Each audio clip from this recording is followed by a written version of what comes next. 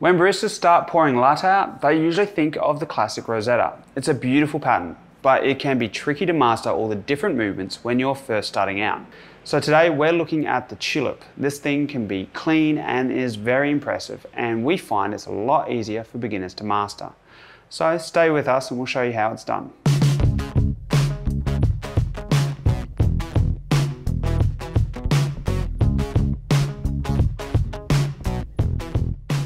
G'day, my name's Josh and I'm here at the Coffee Science and Education Centre, and we're looking at the Tulip. So we're going to break this down into a series of steps. First, this is what you're going to need. You're going to need a jug with a very defined pouring spout. You're going to need a cup that's not too wide at the lip.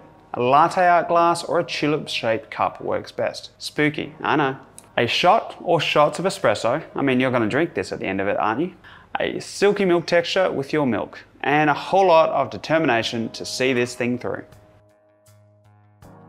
So let's get to it. We have our espresso and we have our steamed milk. Let's run through this process step by step.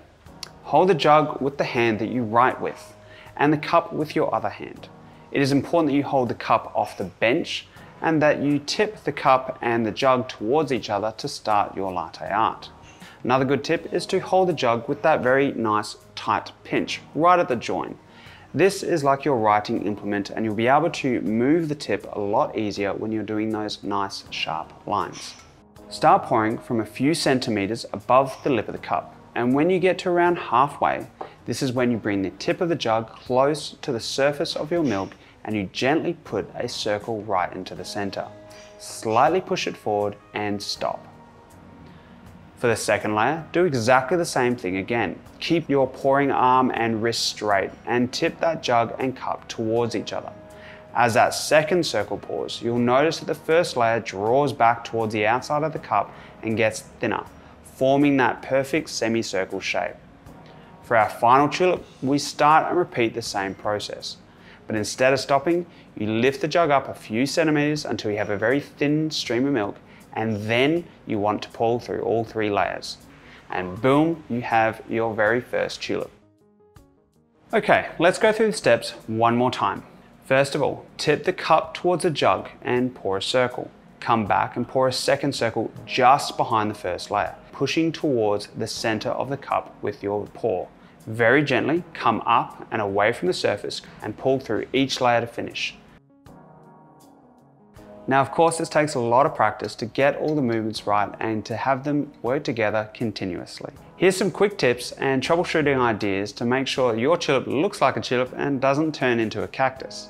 When you're thinking about doing latte art, you want to think about how the milk lands on the surface. A small drop from jug to the surface of your coffee will cause the latte art to sit on top of the surface looking very nice and pretty. With a very high, thin pour, this will cause the milk to sink under the surface of your canvas and suck all the other milk in with it. This creates a very nice, tight and thin cut. Another tip, practice the pouring motion with water. Every time you do latte art, you want to pour nice and continuously. The way you do that is when you pour water, try and make sure that stream always stays at the same thickness every single time you do your latte art. It's only towards the end that you do a very nice thin stream to do your really tight cuts. Also practice doing those stops and starts. Bang, bang, bang. This will put it into your mind's eye about how you can get that tulip happening. Now don't wait too long before pouring. Once the milk foam starts to separate, you'll get blobs rather than silky layers. You can swirl the milk within the jug to keep it silky, or you can even mix it back and forth between two jugs to remix that texture back up. But either way, it will not last too long, so you want to begin your pour as soon as you can. So that is the basic 3-layer tulip. Once you get good at this, you can try and push the envelope and go for 3, 4, 5, maybe even 15. Or you can get schooled by your colleagues and they can show you how to pour a tulip. I want to know how you approach the tulip. Definitely put it in the comments and let me know what tips and tricks you think about when you're pulling a tulip. Let me know how it works. See you guys next time.